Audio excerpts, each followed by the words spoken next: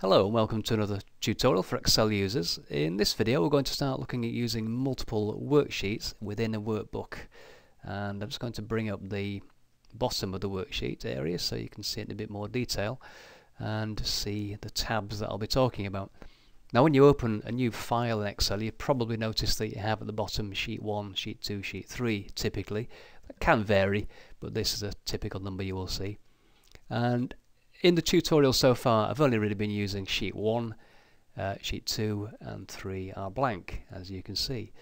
So first of all, we'll look at how you can get rid of unwanted worksheets if you won't be using them. And there's a couple of ways to do that. One of the very simple ones is to just click on the sheet you want to remove, make sure that you definitely want to get rid of it. Right click and choose delete. And the reason that I say make sure that you want to remove it is that there is no undo for a worksheet deletion. Another way you can delete a worksheet is to make sure again you have the worksheet active that you want to remove. Click the edit menu and choose delete sheet, and again that's gone. So we're now down to a single worksheet in our workbook, which is what Excel calls a spreadsheet file. Now suppose you want to add in a new worksheet. How do you do that? Well, again, very simple. Right click on an existing sheet tab and simply choose insert. Brings up a new dialog. The worksheet option will be highlighted already for you. Just click OK. So sheet 2 has moved to the left of sheet 1 here, but I can move that back if I want to by simply clicking and dragging. Now you'll see when I click on the sheet tab I get this small page icon next to my mouse pointer and a small black marker there indicating where the worksheet will be dropped. So simply drag it to the right, release the mouse button, and sheet 2 now sits to the right of the original. Another way to add a worksheet is to click the insert menu and choose worksheet, and again that adds in a new one. And again, if I choose, I can drag sheet 3 to the right of sheet 2. I'm not too worried about the names here at the moment because I'm going to rename these very soon. So I've now got 3 worksheets again in my workbook. Now what I'd like to do here is actually have 5 worksheets in total, so I've got 4 weeks of sales data and a 5th worksheet for a summary. So I need to add 2 more, and another way I can add worksheets is by grouping them together and add multiple sheets. So what I'm going to do here is click on sheet number 2, hold down the shift key, click on sheet number 3, then right click, choose insert. Again, the dialog pops up giving me the worksheet option. Click OK, and I've now got 4 blank worksheets and my original. The next step is to rename these so they make more sense, so anybody looking at the tabs can see what they actually refer to. Sheet 1 I'm going to change by double clicking and typing week 1 and then press enter.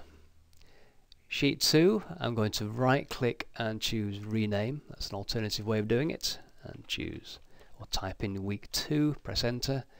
Sheet 4, I'm going to double click because I think that's the quickest way. So week 3, sheet 5 I'm going to rename to week 4, and finally sheet 3 as it's called currently, although it's a 5th sheet, I'm going to rename to summary.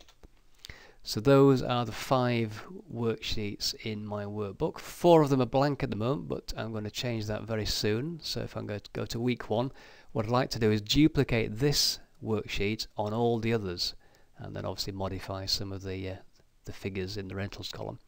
So I'm going to click to the left of the A and above the 1.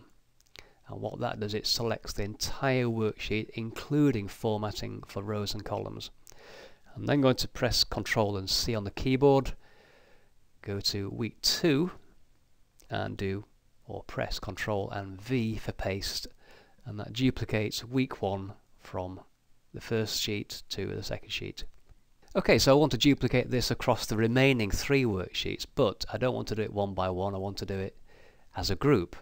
So again, what I can do here is simply make sure obviously that's still highlighted, Ctrl C to copy, click on the first worksheet where I want the paste to occur, hold down the shift key and click on the last one, and that will group those 3 together.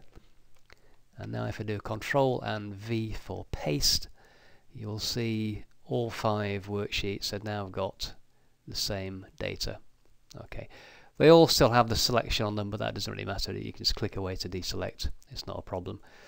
Week 2, where I began the copy, has got the little marquee box still on it. To cancel the copy, press the escape key, and then to deselect, just click any old way you like. So I'm going to actually regroup those 4 worksheets, week 2 through to summary. So hold down the shift key again from week 2 to summary. So if I right click now, you'll see I've got an ungroup sheet option there. Okay, I'm not going to do that just yet. And I'm going to modify the values in the rentals column, and I just want 0 to go in there instead of the existing numbers. So I'm going to type 0 and copy that down. So all the cells from C3 to 11 have got 0 in there.